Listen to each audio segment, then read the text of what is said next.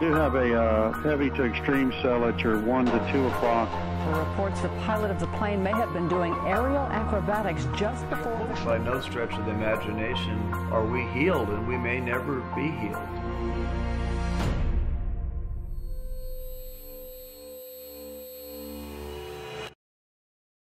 It's 6:45 p.m. on January 13, 2013. A gloomy, overcast evening on the mid-Atlantic coast. 3 miles from the end of runway 14 at Dover Air Force Base, a Piper Arrow glides silently through the clouds, propeller windmilling in the slipstream, its pilot searching desperately for the glow of runway lights through the gloom. Just a few hours earlier, such a dire situation is almost unthinkable. In Sandersville, Georgia, the Arrow's pilot, an orthopedic trauma surgeon, is preparing for a routine aerial commute to Delaware's Summit Airport. He's scheduled to perform surgery in nearby Dover the following morning. It's 10 a.m. when he requests a DUATS briefing for an afternoon flight. The verdict is mixed. IFR conditions prevail over a large swath of the mid-Atlantic, and terminal forecasts call for ceilings of 300 and 400 feet, with visibilities of 2 miles in mist and light rain. Starting around 4 p.m., however, conditions are expected to improve significantly, with visibility increasing to 6 miles and ceilings rising above 1,000 feet. It's not an ideal forecast, but given the pilot's qualifications, it's hardly a showstopper.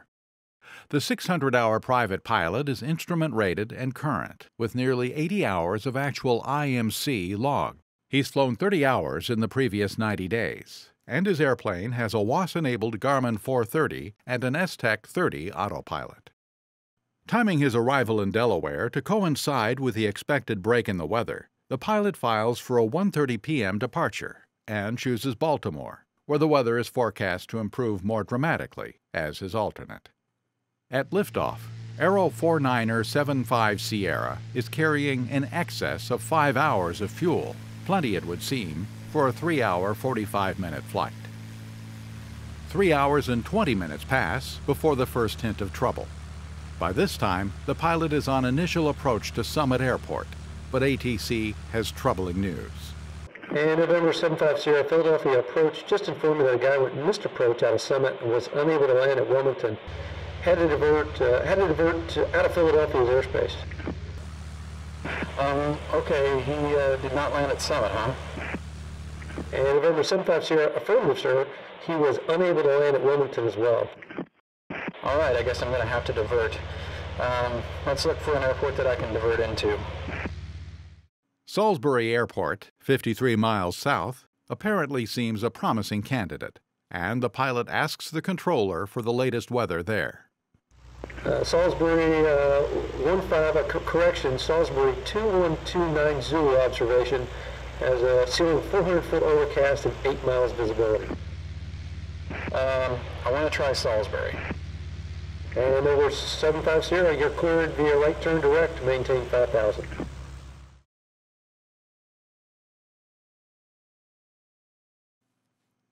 By the time the pilot diverted to Salisbury, it was clear that the earlier forecast of rising ceilings was, if not wrong, then at least mistimed.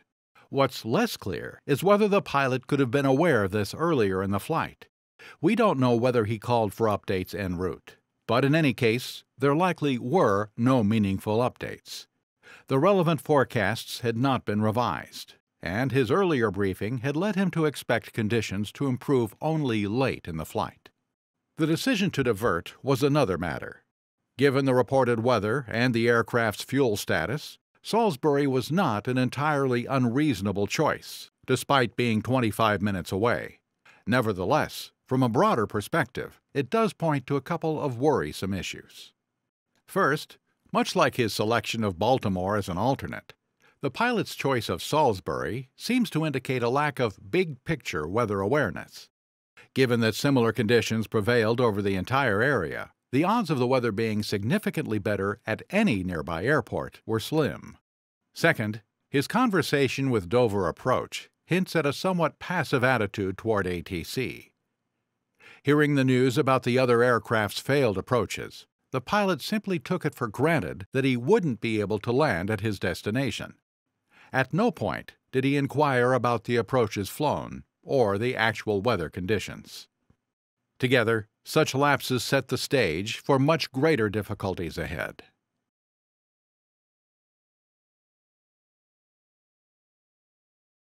Half an hour after the pilot's initial exchange with Dover approach, November 75 Sierra is 11 miles out on the RNAV runway 14 approach to Salisbury. Passing Hiders in Verdure on the GPS to 14. 75 Sierra, you're clear to land runway 14. The RNAV approach to runway 14 has a decision altitude of 306 feet AGL when flown to LPV minimums. LPV requires a WAAS-enabled GPS and provides both horizontal and vertical guidance, much like a traditional ILS. For reasons that are unclear, however, the pilot discontinues the approach while still nearly 300 feet above decision altitude. 75 Sierra is going missed. 75 Sierra, contact approach. Shortly thereafter, Approach Control calls Salisbury Tower to let them know that the pilot is attempting the RNAV approach again, rather than switching to the ILS from the opposite direction. Alas, the second attempt goes even worse, with the aircraft deviating from the final approach course and declaring a missed approach 200 feet above decision altitude. And Tower, for some reason my GPS is not working right. Let me pull up and we'll try it again. After being handed off to approach, however, the pilot decides he's had enough of Salisbury. He queries the controller about weather at Georgetown, Delaware, 22 miles back to the north. Upon learning that the reported ceiling there is 700 feet, he sets a course for airport number 3.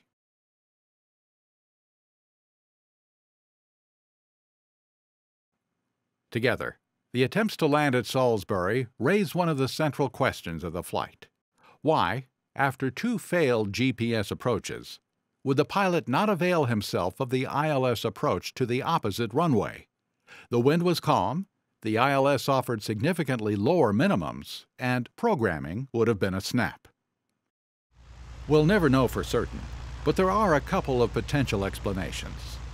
It's possible, for example, that the pilot was simply uncomfortable with ILS approaches. It seems more likely, however, that the option was simply overlooked. It was dark, the pilot was flying solo in IMC, things were not going well, and fatigue was likely setting in. It was a situation ripe for mistakes. It was also a circumstance in which ATC might have been able to help. The airport wasn't busy, and the controllers knew the pilot was having trouble with the RNAV approach. Under the circumstances, a simple suggestion to try the ILS might have made a real difference. Whatever the case, by the time November 75 Sierra headed back north, having burned an hour of its fuel reserve, the situation had become vastly more serious.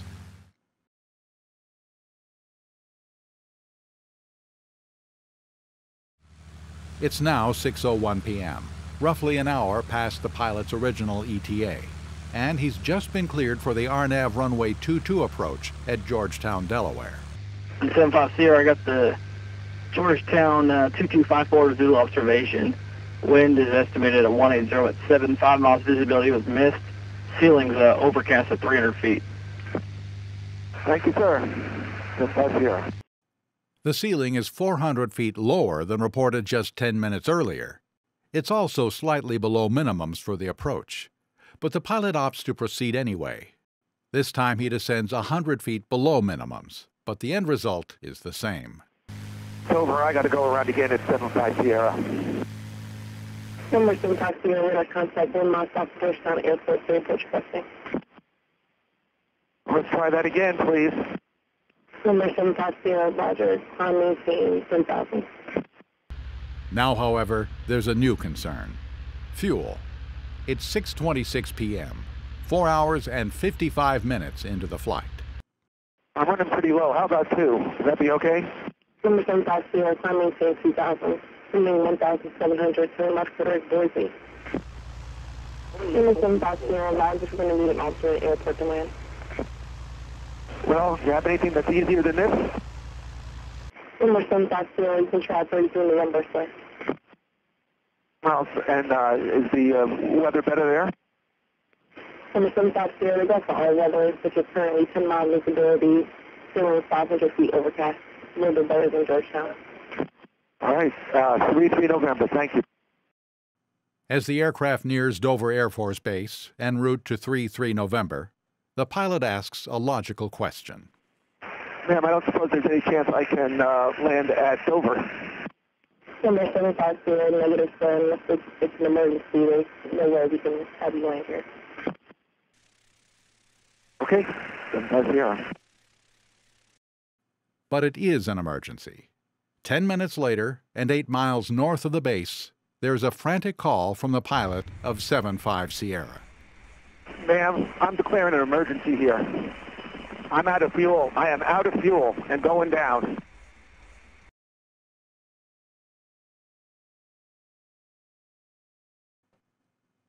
By the time the pilot asked Dover Approach about landing at the base, he'd been airborne for 5 hours. From his flight planning, or failing that, his fuel gauges, he must have known that he had precious little time left, and he still had more than 10 miles to go before commencing a non-precision approach in marginal weather. How could any pilot consider that anything other than an emergency? The most likely explanation, sadly, is that he was ashamed to confess his predicament, and all too aware of the fact that he was talking to a military controller about landing at an Air Force base. Those factors, coupled with the controller's strong, if appropriately qualified statement about landing at the base, are likely what kept him pushing on in silence despite the dire situation, and ultimately what cost him his life.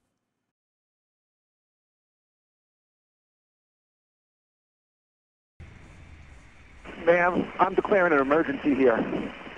I'm out of fuel. I am out of fuel and going down. Give me vectors, please. Number 75 Sierra, turn right, heading 010, like to see our 19 final approach course. Over the next few minutes, confusion reigns as the approach and tower controllers attempt to vector the stricken aircraft for landing at Dover. I'm out of fuel and going down. Number 75 Sierra, Dover Field, 12 o'clock, 6 miles. Keep talking to me, please. Number 75 Sierra, returning at the right, please, sir. I am going down. Number 75 Sierra, do you have a phone site? Negative, negative, negative. Number 75 Sierra, final 170, like to see Dover, sir. I'm still heading in the right direction, 75 Sierra. Number 75 Sierra, affirmative, sir. If you aren't heading in the right direction, you can expect to land in the 14, sir. This is what you're on course to right now. On course, but out of energy. Shortly thereafter, the aircraft collides with trees 2 miles off the end of the runway and crashes to an abrupt, fatal halt.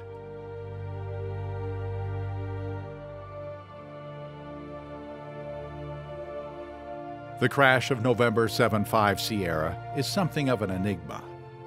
While it's easy to see how a pilot of modest experience could find himself suckered in by marginal weather and an inaccurate forecast, the mistakes that turned bad luck into tragedy are harder to understand. In the end, though, what matters is what we can learn. And this is a case with no shortage of lessons. The first and most obvious is that weather can be a deal breaker. And when conditions argue for a change of plans, safe pilots listen. Forecasts can be wrong, and it's particularly important to be wary when conditions are expected to improve. If you decide to go, always leave yourself an out and get updates en route. Weather is dynamic, and our decision-making process needs to be equally dynamic. Likewise, avoid focusing too narrowly on the destination airport. Zoom out and look at the whole region. Legal doesn't always equal safe, and in a large weather system, the only realistic alternates may be far away, which means carrying plenty of extra fuel, even if it requires a stop en route. A good rule of thumb with large systems is to start with twice the fuel required to reach your destination. Even then, it's still critical to have a viable plan B, and if that falls through, to speak up about your situation in the clearest possible terms. Don't be afraid to expand your options by using the E word. Had the pilot, instead of saying, quote, "I'm running pretty low," declared an emergency and told the Dover approach controller that he had less than 20 minutes of fuel, he'd probably be alive today. That points to another issue. Military airfields are fair game in emergency situations. There may be some explaining to do after you land, but it's a small price to pay to ensure a safe outcome. Awareness of approach options and the ability to exercise those options is also important. A diversion in low weather at night is no time to be hesitant about GPS programming or unaware of an ILS approach to your alternate. Finally, there's the matter of decision-making. It can be tempting to hope that one more try will fix things. But in truth, you're usually just digging the hole deeper. Try something different. Don't let plans and expectations become blinders that keep you from seeing better options. The crash of November 7-5 Sierra was a tragedy not only for the pilot, his family, and friends, but for the medical community as well. It seems safe to say that, had the accomplished surgeon faced a crisis during an operation, he would have availed himself of every resource to save his patient. In a case with many ironies, the fact that he was unable to extend the same level of care to himself is perhaps the saddest.